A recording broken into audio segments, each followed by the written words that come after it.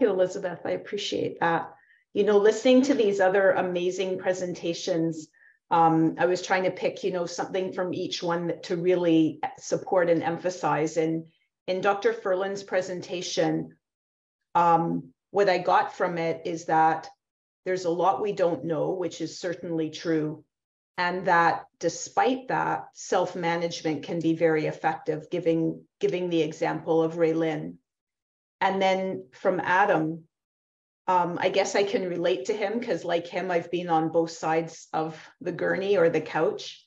And, you know, his symptoms are so typical, both of post-COVID and of that percentage, the 50% of people with long COVID who resemble ME/CFS, myalgic encephalomyelitis, chronic fatigue syndrome, with the pain, the sleep, the fatigue, and the brain fog, which he mentioned towards the end. And then, Tracy, you were so eloquent and really giving people hope that things are better if you have support of people who understand what you're going through. For my entire career, I've loved facilitating groups. So I've had groups of patients my entire career, and I could see the magic of how people come in kind of shut down and scared and maybe lacking in confidence because they've had so little validation and support. And once they realize that they're not crazy, that other people have some of the same experiences and symptoms as them, they just flower. And that alone can lead to improvement, right? Just feeling more confident and supported and hopeful. There's a whole literature on how mindset can lead to improved health. So with that being said, I'm actually going to share something completely different. When we met for our kind of preparatory meeting for this, sorry, let me try to move my cursor. I was asked to give some really practical examples of what people could do. So to give people something to take away with them. So that's what I'm going to do. I'll just share my conflicts of interest. So like some of the others, and like Dr. Elizabeth just said, I have retired, so I'm not seeing patients one-on-one or in groups, but I'm transmitting what I've learned over the last 35 years through online courses. I have written a manual, and I find myself a reluctant researcher. So I'm actually the PI for a couple of grants. And it seems like, I can't say too much, but it seems like another one was just granted to us very recently. So I'm going to be quite busy on the research front. So the big message of this very short talk is that lifestyle optimization, AKA self-management, is really the critical foundation for improvement. Like all of the other speakers have said, we don't have any evidence-based treatments that work for a majority of people. We have treatments that are tried and tested over the past 40 years. That's kind of the length of time that people have been actively researching ME/CFS, fibromyalgia, and much more recently, long COVID. And like Adam said, some medications help a little bit some of the time, but nothing is a game changer. But lifestyle optimization can make a very big difference. With guidance, most people can stabilize and improve their health. That's been my goal for my patients. And the message is there's hope. So my own story, very briefly, I was in second year of psychiatry residency in 1989. I just thought I had the flu. It was nothing significant or really severe, but I just never got better. And I had all of the typical symptoms: fatigue, pain, orthostatic intolerance, meaning a lot of dizziness, severe brain fog. I had to take time off of my program, need to rest. For the first few years, I was sleeping maybe 16 to 18 hours every day. I would just get up, eat a meal, and just have to go back to bed and fall immediately asleep. That that shifts over time. So another thing maybe to emphasize is these diseases aren't the same throughout the course of the diseases. And so often sleep shifts. People are hypersomniac or oversleeping at the beginning, and they develop more and more problems sleeping as time goes on. So the first step in lifestyle optimization is to figure out what's going on with your body. You can only do that by paying attention. You can do that by using a tracker. I have my Aura ring, which has given me invaluable information that I never could have figured out without it, for example, about my sleep stages. Or you can do paper and pencil charting. So as you're going to see in the next couple of slides, some very specific things to keep track of. I usually say to people, make a list of your symptoms and pay attention to each symptom for 2 weeks. You can't pay attention to everything at once. You'll get hopelessly confused. So, for example, you might start with sleep, and you might just record, again, using a tracker, how many hours of sleep are you actually getting? How many times are you waking up? Are you sleeping too early or too late? What's interfering with sleep? Adam talked about pain.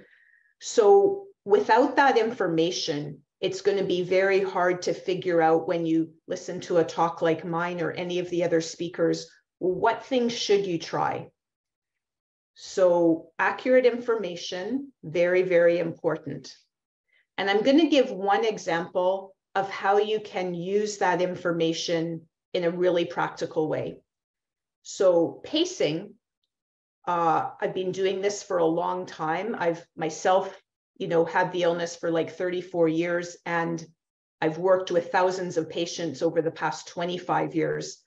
And they tell me pacing is the single most effective self-management strategy if energy is your core symptom. Like Dr. Furlan said, for ME/CFS and long COVID, energy is often a bigger issue than pain. So I'm going to just share some tips on how to prevent crashes for people with low energy. So the first step is to identify your energy envelope. So this takes self-observation. You need to know how many hours in a day can you do activities. And the number might be different for physical activity, emotional activity like socializing, or cognitive activity like doing banking or reading. Then you also need to know how long can you do an activity in one chunk before you start fatiguing. So say, for example, that through charting over a couple of weeks and paying attention to your energy, you notice that you have about 3 good hours in a day, but you can't do it all at once. Say you've noticed that you can actually only do about half an hour of activity at a time, and then you start fading. So the next step would be, so you've identified 3 hours. You also want to identify when in the day are you most likely to have those 3 hours. For Adam, he talked about morning being his better time because in the afternoon, he needs a nap. That's really important because if he continued to schedule appointments in the afternoon, he would be exhausted and miserable. So then you want to make a list of the things you want to accomplish. And then you want to pick what is the most important thing and schedule that at the time when you know you're the most likely to have enough energy to complete it. So this isn't rocket science. It's quite simple, but it can make a very big difference. If you know when your good time is and you schedule the most important things during that time, and you break the activity into segments so that you don't overdo it, you maybe even use the tool of a timer that maybe that once you get into the activity, your chances are you're going to keep going and ignore your early warning signs. Then you might want to use your phone or some other device as a timer so that you don't overdo it. And then the last tip is to schedule rest and/or relaxation before and after the most important, longest, most energy draining activity. So some people find if they rest horizontal, I call it preemptive rest, with eyes and ears closed, not necessarily sleeping, but also not listening to music or podcasts, that you're really letting your brain rest and save up some energy so that you have it for the activity. You do the activity and then you rest again later. Chances are much higher that you're going to come out of that with almost as much energy as you went into it with. So those are the 6 steps that people find effective in preventing crashes. Now, I mentioned early warning signs. This is really important. So another way that self-observation can be helpful is to identify what symptoms for you, and they might be very individual, let you know that you're headed for a crash. Write the symptoms down, because in the middle of crashing, you're not going to be able to bring them to mind, especially if you have brain fog. Put them in big letters on your fridge. And make a commitment to yourself for your own self-care that you're going to stop at the first early warning sign. You're not going to push through. So why is that? Some people say, you don't understand. If I stop every time I have a symptom, I'll never get anything done. But the research shows that it takes longer to recover from a crash than it does to prevent a crash. So if you prevent crashes, and every single day, you have 6 30-minute windows of activity, and you scatter them throughout the day with maybe more of them during your better time and maybe only a couple of them at the time, maybe after your nap, for example. That means that every single day you have 3 reliable hours that you can count on. You can say to someone, you know what, I'm going to call you at 4 o'clock tomorrow after my nap, and chances are you're going to be able to follow through. Alternatively, if you push through and you ignore the early warning signs and you crash, anybody with severe fatigue, post-exertional malaise knows that that crash could take days to weeks to recover. And during that time, you're going to get almost nothing done. So even though it seems like breaking things into small chunks is going to set you back in terms of productivity, most people report that in the long run, it actually helps them accomplish more. Now, another rule of thumb with pacing is pacing, the definition is to accommodate your activities to your energy, not the other way around. The research in ME/CFS, and I believe long COVID, it's looking very similar, is that the cells are not producing enough ATP. So if the cells don't have enough ATP, there's no way to hack that. You can't trick your cells into having more ATP. You can trick your brain into thinking you have more ATP by drinking a cup of coffee or taking a Dexedrine, but that actually doesn't change the amount of energy that you have in your cells. So trying to push through and do a graded activity approach to slowly increase your energy has been shown to be ineffective. On the other hand, if you accommodate your activities to your energy, meaning that you change your plan if you feel more tired than expected, or you change your plan if you have more energy than expected, it can go both ways. The research shows that over months, so say a 6-month period, people who stay within their energy envelope start reporting higher energy levels.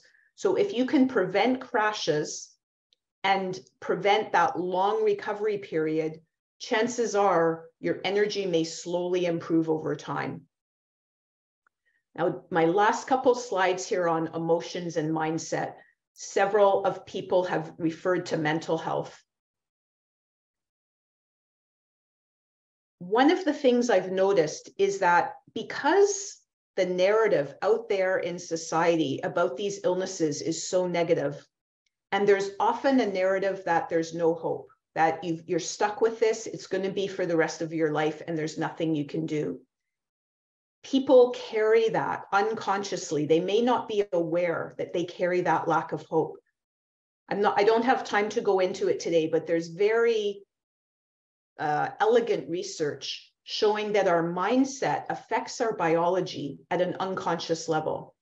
So it's worth paying attention not only to your physical symptoms, but to your self-talk and your mindset.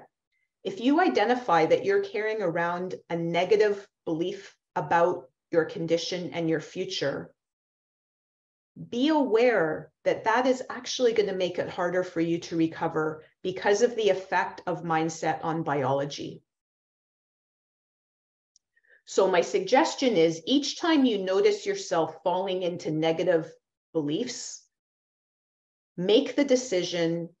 I call it opposite action. They call it that in DBT, and I'm a psychiatrist, and it's a very effective strategy. So opposite action means what would be the opposite of that negative belief? And try it on. You might not believe it at first. You might not believe that it's possible to recover. But if you listen to people like me and you listen to people like Raylyn and all of the people she interviews on her website, you'll hear that it's true. There's many of us out there who are recovering. And I wanted to pick up on something that Adam really reinforced to me, which is finding meaning and purpose.